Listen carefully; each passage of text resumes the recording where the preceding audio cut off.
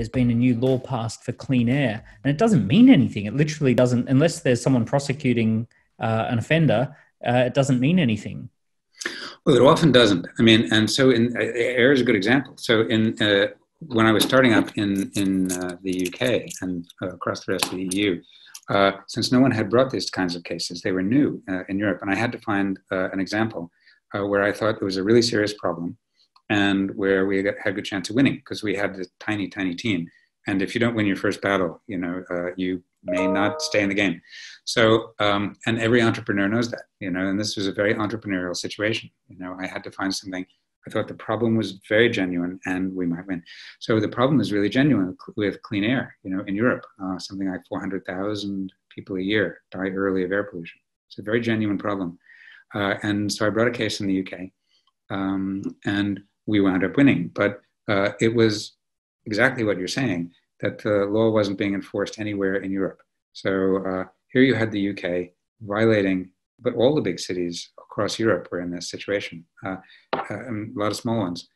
Nobody was paying much attention. The air was far, far dirtier. So the laws had been passed, the standards had been set, but no one was actually enforcing this stuff. Well, that's right. I think, someone described it nicely by saying, the politicians, all the countries went to Brussels, including the UK, and they all wrote a nice law. It's quite a nice law. And they all took credit for it, patted themselves on the back, and citizens said, oh, great, now there's a law. And everyone said, great, and then nobody did anything about it. And that happens a lot, but not when citizens can come into court and haul the government in and say, you're not complying. You've taken the government to court several times. Yeah, well, in the UK on air quality 3 times and beat them 3 times. They stood up, actually. When I came to the EU... It's so cool, by the way. I know for you, this is just your wheelhouse. You do this like day in, day out, but it's so cool to take the government to court and win 3 times. Well, that's right. It is. Well, and it really is. And particularly when you win in the Supreme Court, you take them to the Supreme Court and you win. And it was the first environmental injunction ever from the UK Supreme Court. I can imagine it's as thrilling as winning a sporting event or something like that. Like you must be absolutely elated when that final result, because it can be 3 or 4 years.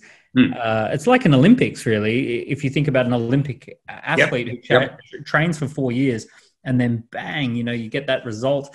And it must be just exhilarating when that happens. There's a lot of adrenaline, that's for sure. It's pretty exhilarating. But it was another case where here you had the government. I mean, we were talking about Mr. Luter, but the government wasn't a whole hell of a lot better. So we're in court, and the government barrister stands up and says, but now it's 2015, we're in the Supreme Court of the UK. And 2010, they had to comply with the law. They didn't. And they said to the Supreme Court, we have no intention of complying with this law for another 10 or 15 years. Meanwhile, 40,000 people in the UK alone were dying early of air pollution every year. 40,000. That's wow. 10 or 15 years is a lot of extra citizens going down. Yeah. And anyway, and they said, we have no intention of complying with the law for 10 or 15 years because it's not convenient. That was their case. Yeah. And then here comes their case. And the barrister wagged her finger at the Supreme Court and said, and you may not order us to comply. To the Supreme Court.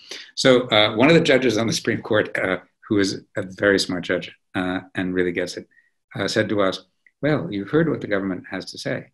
What do you expect us to do? We're only the Supreme Court. Wonderful question, right? So we could say, well, forget that it's environmental law. It could be family law or military law or securities law, whatever. If the government can come in and say to the Supreme Court, you can't order us to comply with the law, we're going to do it or not, then it's no longer a government under the rule of law. It's a government by fiat and diktat. And that's kind of what we said at the Supreme Court. And the Supreme Court said, well, now that you've put it that way, and they gave us the injunction, they ruled for us there. And the government slowly is compliant. And that's why we had to go back to court twice. So do we, I live in London, do we breathe cleaner air as a result of that case? Yes, to some degree, and you will throughout all of the UK. So it's taken some years, and they're going slowly, which is why we have had to go back to court. But but air throughout the UK will be much cleaner as a result, and through Europe. We've now had cases in, I think it's 20 countries. And we win them all because it's so clear.